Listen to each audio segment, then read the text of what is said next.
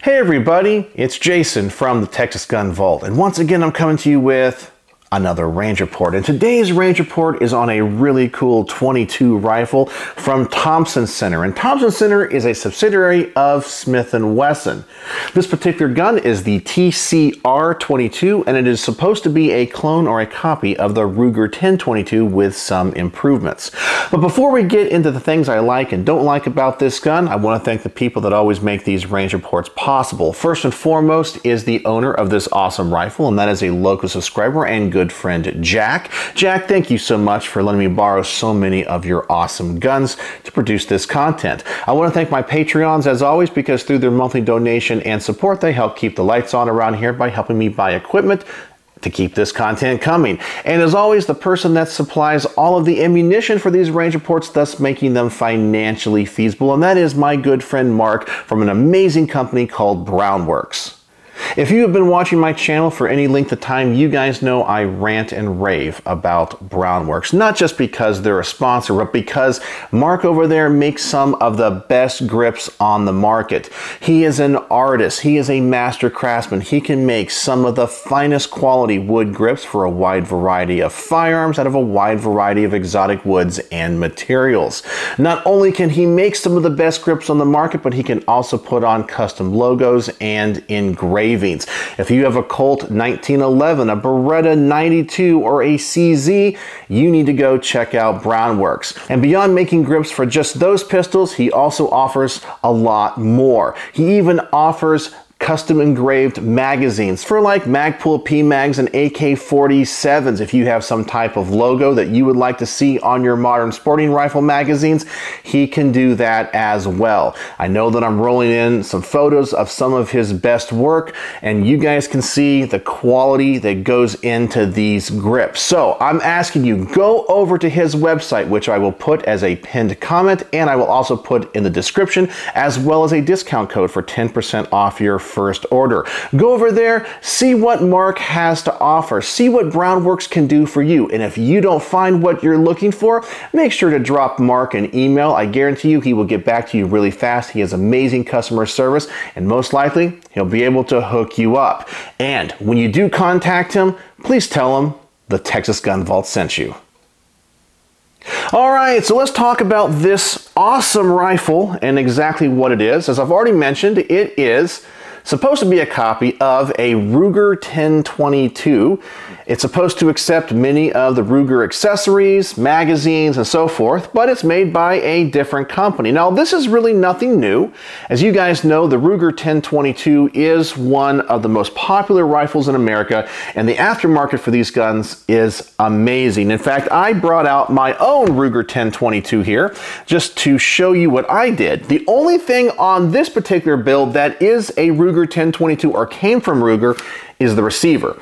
Everything else is aftermarket. It is amazing. I have everything from a Magpul stock here to specialty trigger groups, a specialty barrel, you name it. I have everything on this, but only one thing was made by Ruger, so I have customized this to what I want. And so having a company essentially copying the Ruger design, as I said, is nothing new. Now, Ruger makes a fantastic 22 caliber rifle, but there's always been a few things about that gun that people go, well, they definitely need to modernize or make more available. So I think that Thompson Center kind of took that idea and ran with it. So let's talk about the things that I like and don't like about this particular gun. And we're going to start with what I think is the biggest improvement on this gun, and that is it actually has a bolt hold open on the last round. So right now the gun is safety checked, but I will pull this bolt back. Oh, and look at that. Unlike a Ruger 1022 that will close, this one stays open. Now, the way it does this is through a mechanism in their proprietary magazines. Now, the good news is, if you have a whole bunch of Ruger magazines like this BX15, they also work and fit. But unfortunately, the bolt will not hold open on an empty round because it doesn't have this little lever and loading gate that is on the back of the magazine, and that is right there. So if you do have the Thompson Center proprietary magazines, you do have a last round bolt hold open. That is so cool. And one of the things I have always complained about when it comes to the Ruger rifles, I'm like, why can't they design something to make that happen? After all, pretty much every other semi-automatic rifle out there has it. I also like the fact this gun comes with a threaded barrel. Now, yes, Ruger does offer a threaded barrel on some of their models, but their base model doesn't have it. Now, when it comes to the pecking order of things, I'm not sure where this particular rifle falls in the Thompson Center lineup. It might be the base model, but it might be one of the more advanced models. I'm not 100% sure. I just review the rifles as I get them, and I try to review these from an average gun guy's perspective, meaning, hey, I went to the range or I went to a gun show, picked one of these things up. I might not have done a huge amount of research on it. Sometimes that can be good and sometimes that can be bad, but I want to experience the gun for what it is. And so having that threaded barrel on there is really nice.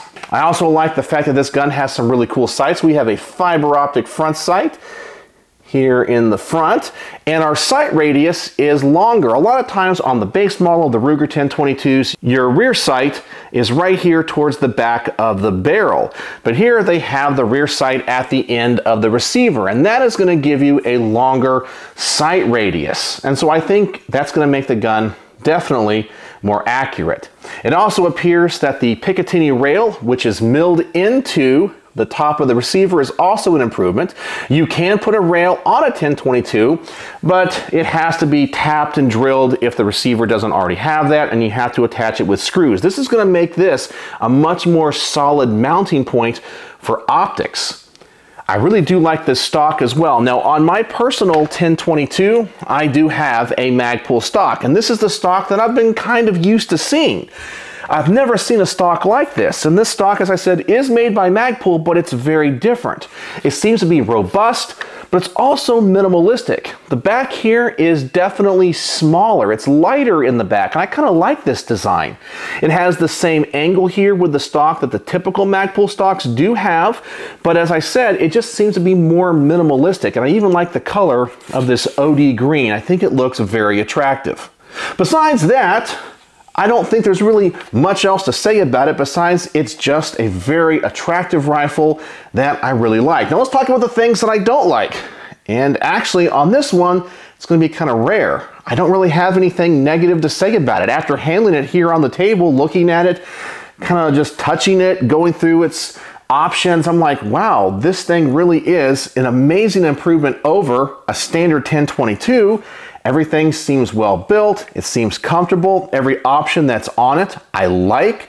There's nothing about this gun that I don't like, and it fixes some of the problems, or supposedly fixes some of the problems, like that bolt hold open, that I've always complained about on the Ruger 1022. So as of right now, I have nothing negative to say about this rifle. So let's go ahead and get this thing to the range. Let's see how it shoots. So I'm going to set the target out at 15 yards for my first magazine, and I'm going to use the proprietary magazine just to see if this bolt hold open works. I'm going to run some CCI mini mags through this, and let's just see how it performs.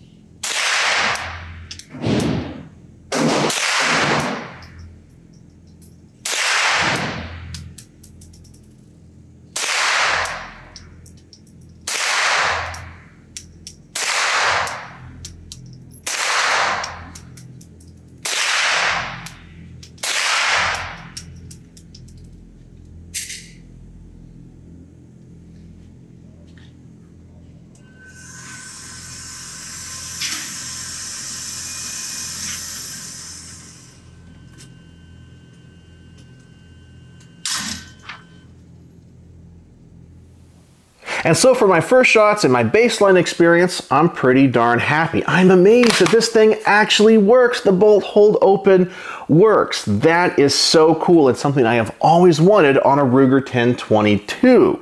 Now, the only thing after shooting it that I noticed that I wish was a little bit different is that it does seem like this rear sight is just a little bit low. And not from a aiming standpoint, just from how it lines up with the back of the stock here and the cheek weld. I kind of feel like it's just a little bit too low and I have to get my head really far down.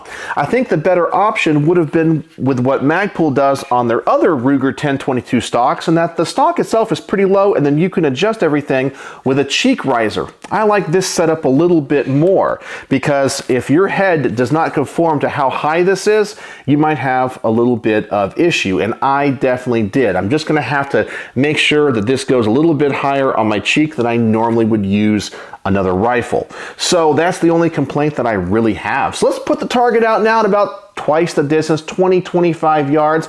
I'm now going to try one of the Ruger magazines to see if I have any issues. I know the bolt's not going to hold open after the last round, but I'm going to try a BX15 magazine, still running CCI mini mags, see if I have any issues and what happens to this group.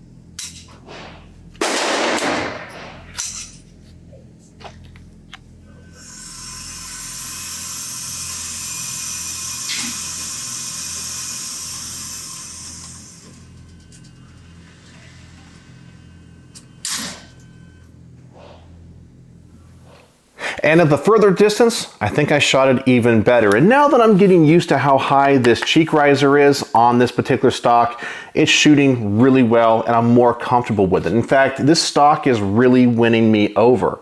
I don't know if Magpul offers this as a standard aftermarket stock or not, or if it's just for the Thompson Center guns, but I really like this. As I said, it's robust, it feels sturdy, but it's minimalistic.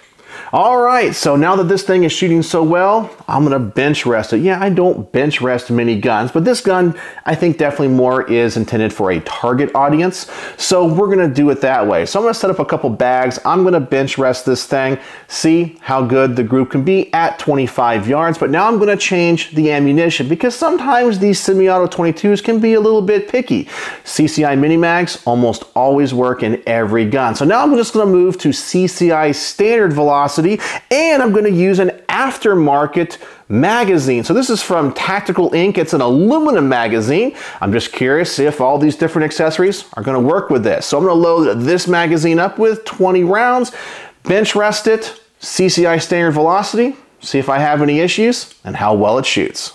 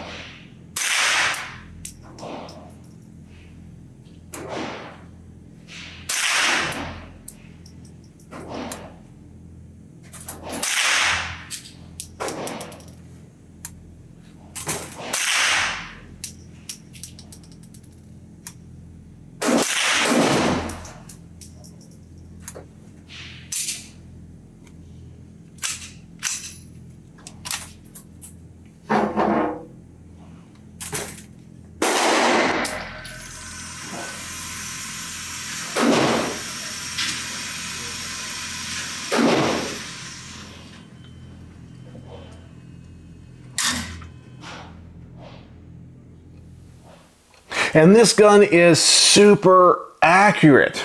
Well, I wouldn't expect anything less. The only thing I'm noticing on this aftermarket mag is that it is a little bit wobbly here in the stock. The gun still ran fine, but still no issues with this. And sometimes this can be an issue on Ruger 1022s as well. So it's just something to pay attention to.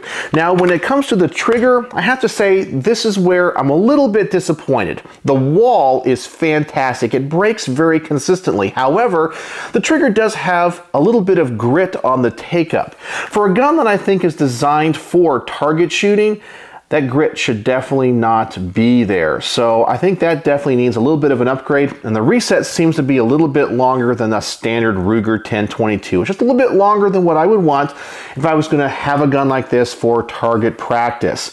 It just needs to be refined just a little bit, but it's definitely usable. It's definitely manageable. I would just expect a little bit more. All right, and as always, I wanna give my wife Becky a shot at shooting this. She loves to shoot every gun that comes through the Texas Gun Vault, and we're gonna mix up the ammo and mags just to make sure everything works with everything. And I'm gonna load up the BX15 magazine with some CCI standard velocity, make sure it runs in this configuration, and get her thoughts. After all, she's a very different shooter than I am, so I'm really curious what she's gonna say.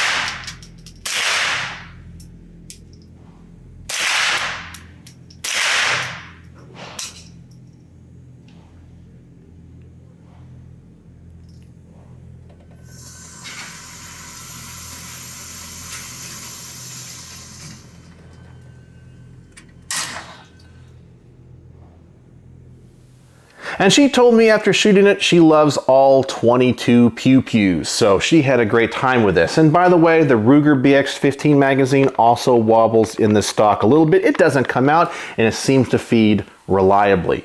She really liked it. The only issue she had was one concern that I did as well, and that is how high this piece of the stock is when it comes to your cheek. I just wish it was a little bit lower, and if you need it higher, it should have some type of cheek riser that's adjustable or added on like the other Magpul stock that I showed you.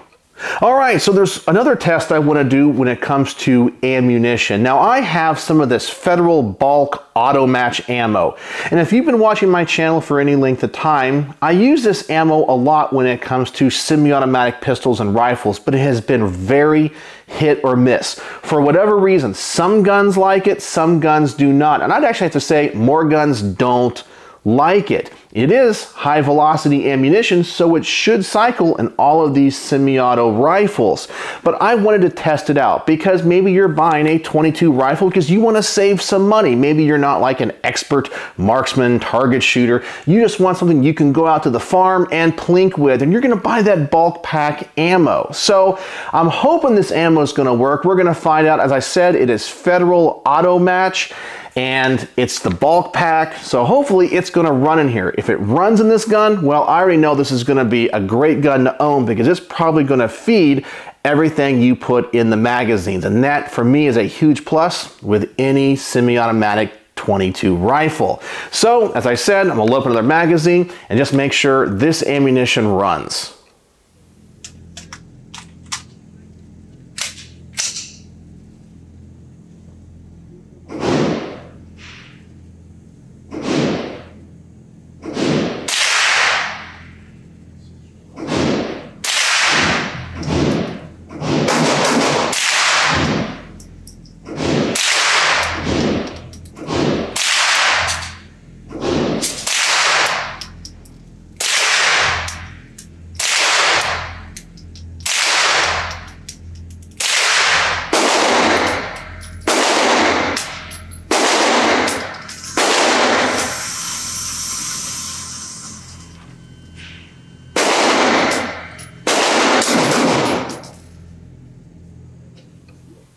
And in case you were wondering, I was using the 10-round mag with the bolt hold open. When it came to that ammunition test, it seems to run fine. Everything worked, and I'm really happy with it. So no complaints there. This thing is really well built and designed well. And I was also shooting for the head on that IDPA target. So the last thing I want to do is just do a mag dump with it. Yeah, this gun is not really designed for tactical shooting or shooting fast, but why not? It's a 22 rifle. I'm at the range. If you own one of these, you just want to have some fun with it. So I'm going to mix and match all the ammo I brought. CCI mini mag, CCI standard velocity, and this Federal bulk ammo. Load up a magazine, just shoot it as fast as I can, and make sure everything runs.